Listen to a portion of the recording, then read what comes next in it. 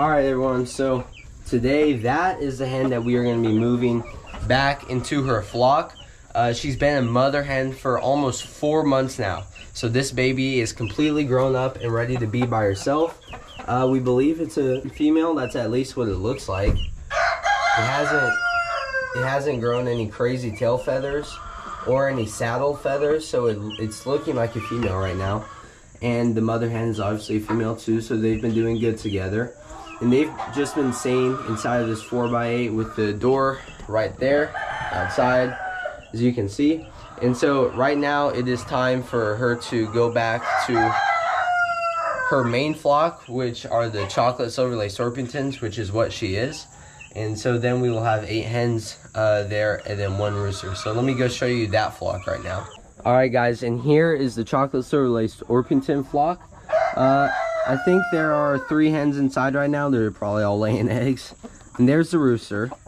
So we have 7 hens inside of here with 1 rooster. Now, the most ideal ratio, I think, is anywhere from 8 to 10 hens with 1 rooster. But right now, since we only have about 8 chocolate silver lace Orpington hens, that's what we're going to do. And right now he's been with 7, which has been completely fine. A couple of them have some backs that are a little bit bare. But if we let him go into a rooster coop, which is why we have them, and you guys have always been telling me in the comments, especially with my shorts, that I'm really mean keeping the roosters inside the small coop. But I don't think they understand that I interchange them every couple of weeks so that they can be with the hens and rotate them. Actually, it's for their benefit so that we don't have to cull them and eat them. So that's probably better than what they would want. So we have these hens here, and we can keep them, like I was saying, we can take that rooster out and let them grow back their feathers. But he has enough hens to mate in between, so that's what we're gonna do. We're gonna be introducing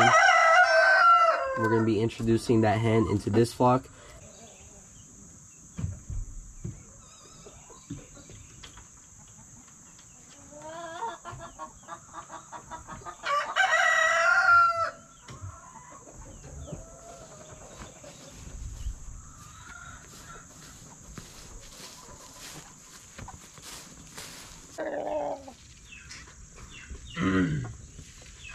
Alright guys, so I have the hen with me. I also have some plants so they aren't totally focused. Just so they aren't totally focused on her, but they can all scratch around and eat a little bit. So I'm just going to set her down. Let's see what happens. Immediately, you can tell she's the most beautiful hen in here. They just had to figure out who was higher and who was lower in rank. So actually, it went much better than I thought. It could have been much, much worse. And unfortunately, I can't show the hens finding out who's higher in the pecking order on YouTube. She has some really, really beautiful feather patterns. That is really a true chocolate silver lace Orpington. As you can see, those feathers are extremely beautiful. So let's go check on that little baby chick and see how she's doing. And then alright, and this little hen is just standing at the door like, where is my mom? Well, she's gonna have to learn to be by herself for just a little bit, and then we can introduce her to her other family, which is these chickens over here, which is who she actually belongs to. So she belongs to these ones here. As you can see, this is the rooster that I made the alien video on. How his comb is so weird and it literally just looks like an alien. His whole head, everything is huge on him. He's crazy. And then that's the rooster, and that one right there is the hen. They are extremely beautiful, black and white, like checkered splash pattern. Never seen a chicken like that before, but they are absolutely beautiful. And so that's the type of baby chick that the little hen is there. And so yeah.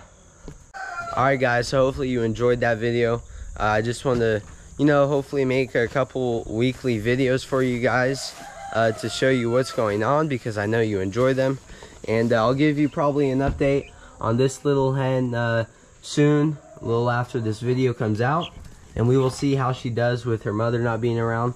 May have to put the mother back, but we'll see. So yeah, hopefully you guys enjoyed it. That'll do it for today's video. I'll see you guys on the next one. Goodbye.